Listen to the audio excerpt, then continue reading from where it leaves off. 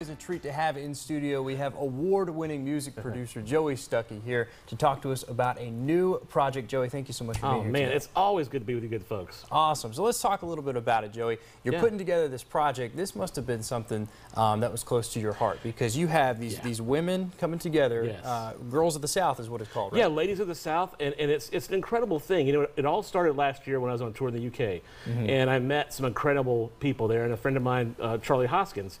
And we started writing music together. And he introduced me to two of his friends who were in famous bands, The Pogues and Modern English. And we wrote this song, but it was for a lady to sing. I was like, gosh, guys, I don't know what to do with this. It's a wonderful song, but what do we do? Then it hit me. I know so many amazing female artists that I've produced over the years. Let's shine a light on all their talent and do a compilation CD. So that's how it all started. That is so cool, and I think it's really awesome too, the fact that it's got a local vibe to it. You know, when you look down the artist list, you see people that are from Macon, that are from Middle Georgia, that have put their roots down here, and that's really what you specialize in. It is, and I mean, you know, I work with people all over the world, but I mean, Macon and Middle Georgia is always close to my heart. I moved here when I was 15.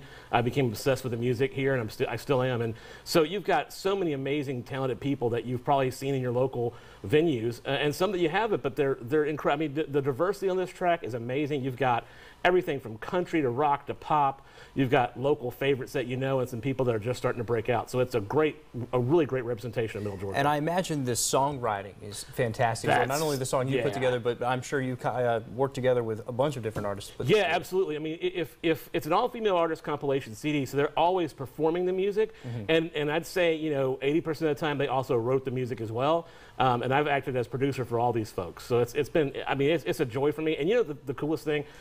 The ladies listen to the CD and they love each other's music. When you say, what's your favorite song? They never say their song. They go, oh, I love so-and-so's song. And the sense of community that it's building is just incredible to me. That, to me, is really music in and of itself. That is exactly what we want here in Macon. That's what we want. We want that community spirit, and we want to improve, as I've been saying over the years, the music infrastructure. The best way to do that is have more venues, more recording studios, more rehearsal spaces, more people writing, more people collaborating. That's what we need. Absolutely. And if we want to get our hands on this CD, what can we do? 1,000 places. Best, it's where you expect all the independent music, iTunes and stuff like that. But the best way really is ladiesofthesouthmusic.com because we've got music videos that you can see. We've got a lot of information about the artists that you can learn more about their other projects. So that's really, I think, the best place to go.